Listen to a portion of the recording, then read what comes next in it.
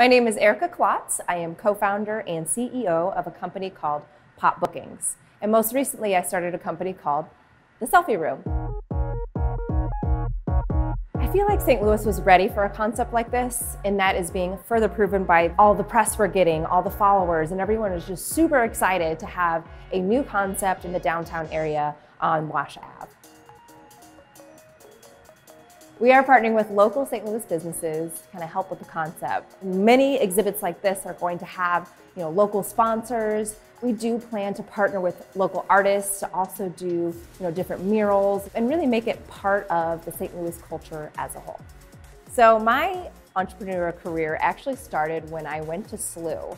My senior year, they were going to do a real elevator pitch competition. It was actually the first time they were doing this. I had a business idea that I really wanted to execute on, that I've been thinking about for a very long time. And so I went ahead and threw my hat in the ring. They put you in an elevator with real investors, and you have 30 seconds and you do your pitch during that elevator ride.